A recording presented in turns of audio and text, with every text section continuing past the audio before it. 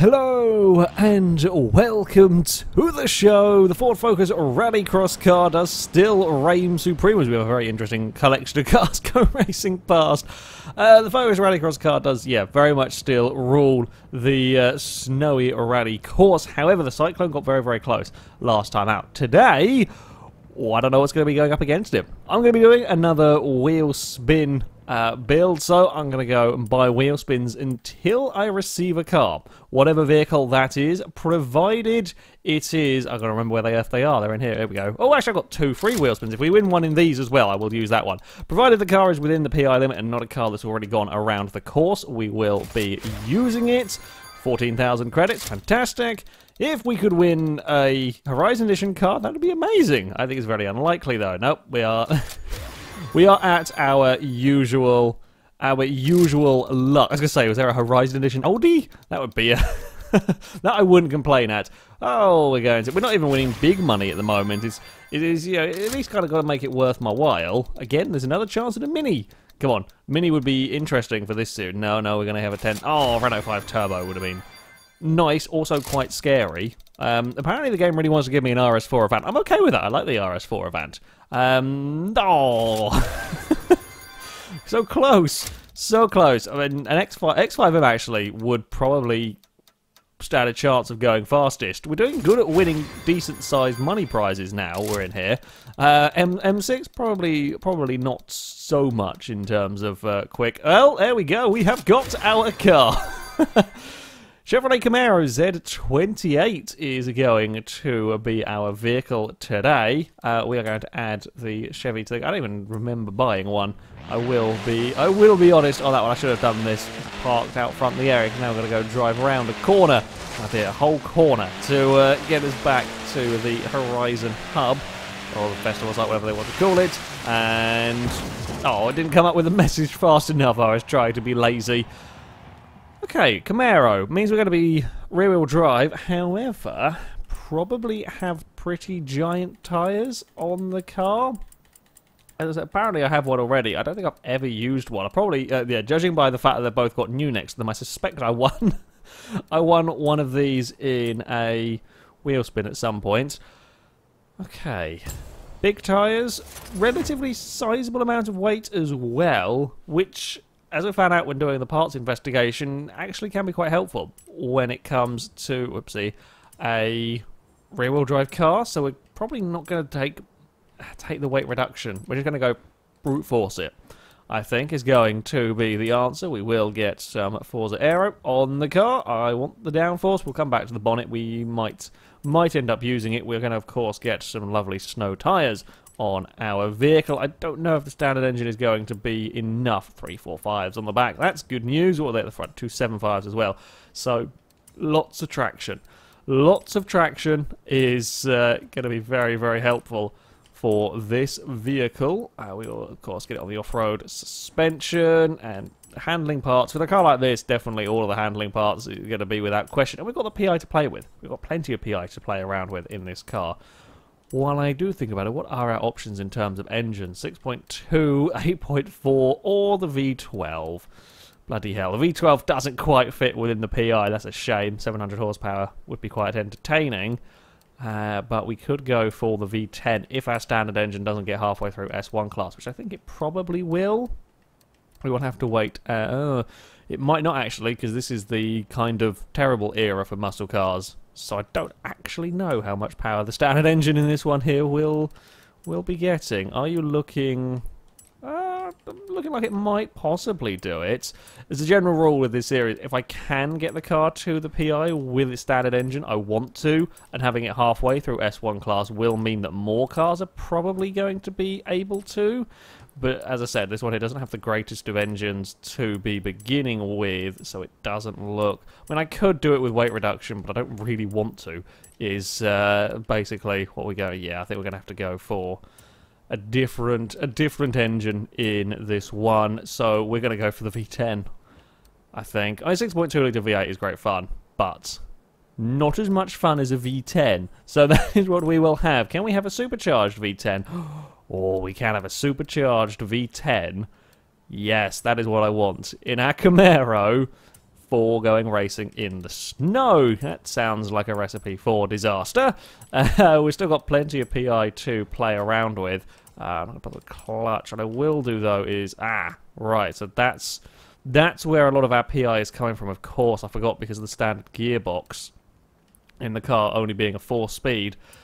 Bugger. I completely forgot about... I'm assuming it's a 4-speed anyway in this car, come to think of it. Yeah, it is an older muscle car, older than the sort of normal ones that we would be seeing. However, it might still only be running with a 4-speed, so we need to go and change that up to a race gearbox. Then we will. It's kind of a shame. I think on older Forza games it used to, if you changed the... I don't want to do all that because we're going to go put turbos on it again. If you changed the engine, it gave it a sensible gearbox, because you wouldn't put a Viper engine into this and then have the Camaro standard gearbox go with it. You'd take the Viper gearbox. But yes, I believe that used to be a thing that happened in older Forza games. In Horizon, does not seem to be the case. So you can end up having... I think you can end up having, like with the Bel Air that has like its 2 speeds, you can put like a crazy engine in that, and it will still have the 2-speed gearbox. Right, so we are going to be running on its standard engine. Yeah, we are getting up there in terms of PI now. 582 horsepower. I was hoping for a bit more out of the car, but we're not going to be getting it. Okay, well, as I'm not actually hugely fussed about weight, I'm okay with going for intercooled. I normally avoid it. I tend not to go for it, but in this instance, I'm actually not too fussed about the car being heavier. We'll go for a flywheel on there as well, and I guess clutch and driveline will get us the PI that we need. If we go that stage clutch, we go full driveline, and we have the differential in the car. There we go, 605 horsepower, making it, I think, the most powerful car, because the Focus only has 600. It also has by far the most torque at 722, but relatively heavy, 3,200 pounds. However, huge tyres should, fingers crossed, give us decent traction, even though it is rear-wheel drive. We could well see a new fastest rear-wheel drive car. So it is off to the Mountain Peak Scramble Circuit for our Camaro. It is going to get 5 laps around this circuit in an attempt to go as fast as possible. The current fastest non-all-wheel drive car is the Mazda RX-8. A 129.3 is the target we are looking at. As I said, I think this may well stand a chance of beating that. Of the all-wheel drive cars, the 205 T16 is a 126.1. And I don't think we're going to be quite going there. I would be surprised if this could get near the Peugeot, but this might have one of the best shouts of any cars. Really, these muscle cars with huge tyres, quite a lot of power and so on, might give us the best shout of a rear-wheel drive car going as quick as possible around here. I mean, the overall lead of the Focus is in the 25.2s, and we're not... I would be astounded if this were getting even remotely near a 25.2. We are most definitely slipping our way through that turn 1. Quite a different beast going from the Cyclone to driving this. That is just all of the wheel spin through there. However, once we do get on the power up here, it is going to be a mighty, mighty fast accelerating car when it can find grip. Now, through McRae, we have been seeing cars hitting around 100 miles an hour in that section, which well, it would be very good going if we could get the Camaro there. The off-piste twist is going to be taken completely and utterly sideways, I think, in the Chevrolet. Of course, the downside of having all of this power is, well, there is just simply more power and more torque to spin the wheels up. So that is the downside of keeping the PI, you know, saving the PI, not going for the weight reduction. There is... you end up building a car with just considerably more power, and with that considerably more power, we go very, very sideways. Now, through the Kimmies we go, clipping the ice patch on the inside. I think it's carrying decent enough speed, but it's, yes, it can carry good enough corner speed. It's got, I think it's got the tyres to really carry the good enough corner speed, but it's corner exit. That's where the all-wheel drive cars are so, so strong, and where these vehicles are always, always going to struggle. Although this is, I think, doing pretty well. You've just got to watch the back. You've got to watch the back end. If you can get it sorted, you can get it out of the corners quite nicely. But it's so easy to waste such a huge amount of time with the car sliding around. So we're going to be very, very gentle. Gentle, gentle, gentle with the throttle, up across the crest. A little bit of airtime, I think. A little bit of airtime across that crest. We're going to try and not slide through slide there. It's a little bit more difficult to do in the Camaro than some other cars. If the all-wheel drive cars are wanting to oversteer there, it's going to be a little bit more of a trick trying to keep a very, very powerful muscle car from going for a sideways moment in the snow. This is probably, again, this is where we struggle massively, climbing such a steep hill there. We are through. Neater this time around though, much less in the way of Wheelspin. Take out the fence on the way through. Again, trying to be neat and tidy as much as you can, but that is much, much easier said than done. We don't have the same chronic understeer that we were suffering with the Cyclone there. It's all been replaced with oversteer. I actually can't decide whether it is better just to go full aggression and attack the ice through that corner. We don't really turn into there very well. Yeah, I think we might actually, through the Kimmies, if we attack the ice at the first part, just run across the ice. I know we're not going to have any grip there, but if we take any of the other routes, we end up just so compromised in terms of line, we might be better just driving across the ice and dealing with it. It is a 130.8 from the Camaro on its first flying lap. It's, oh god, I'm just about pull it up in time.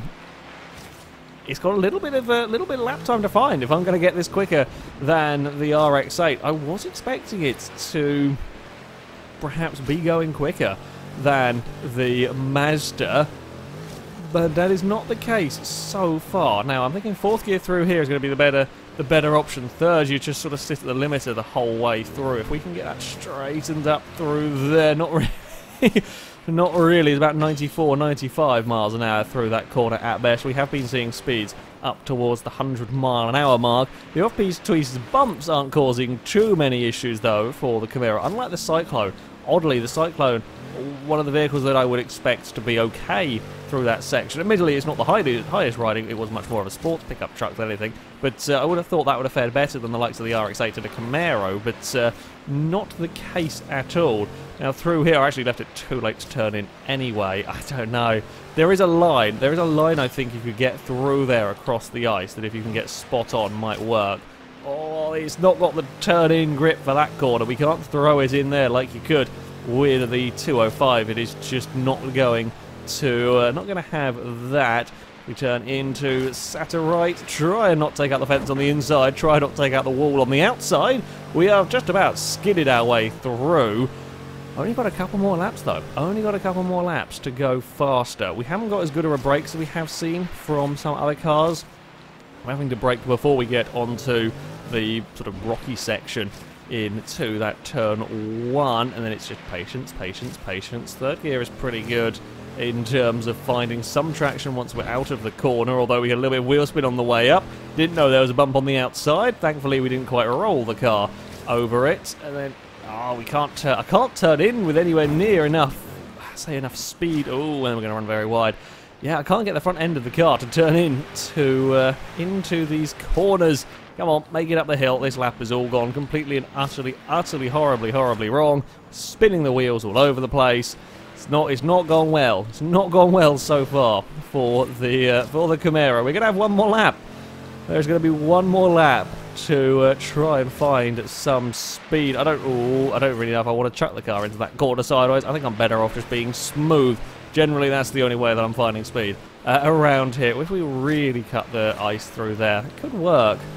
Could work. It's that's a very, very risky line. I think as I said, I think there is a way to do that you might be able to find some speed at, but it's incredibly risky because the ice is a little bit unpredictable down there and not really where you want to be, because you kind of just throw in the car and hope that it'll give you back control at exactly the right moment in time.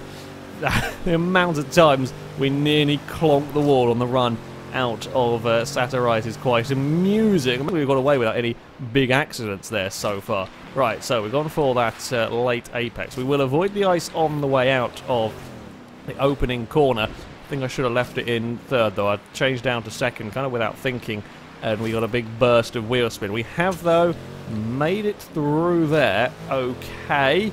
Now through McRae. It's getting it turned in through the second part is where I'm having difficulties. So I'm taking a very wide approach on the way in. That's much better. It's much better, although as soon as I try to put any power down, we end up out really wide.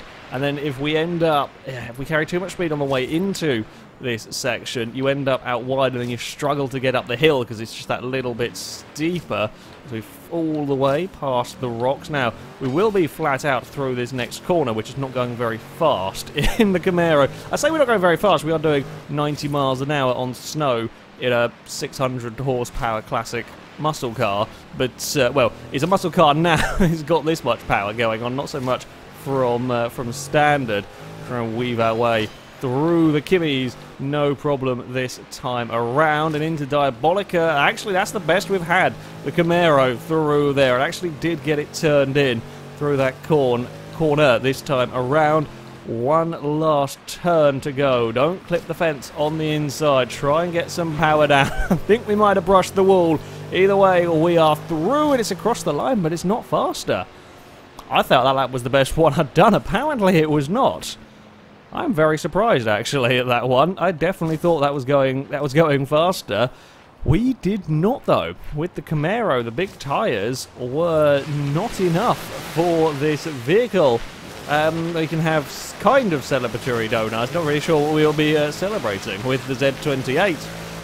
I think the issue we have is that we just don't have the front end grip really with this car. We can't quite get it turned in. And while we do actually have pretty decent traction considering, not bad traction really considering everything, it's not enough to overcome that.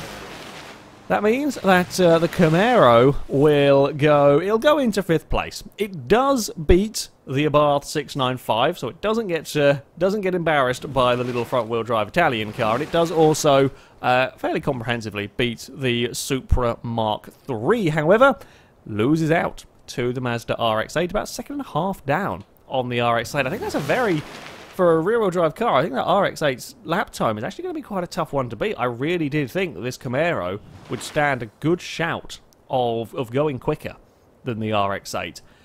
However, it didn't.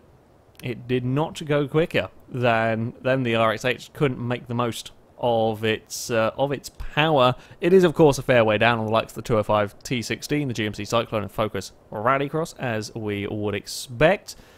But, yeah, to me, that's a little bit of a surprise. It's a little bit of a surprise. I thought we might be going quicker with the Z28, but it was not to be. However, that is going to be it for this video, guys. Thank you very much for watching, and until next time, goodbye.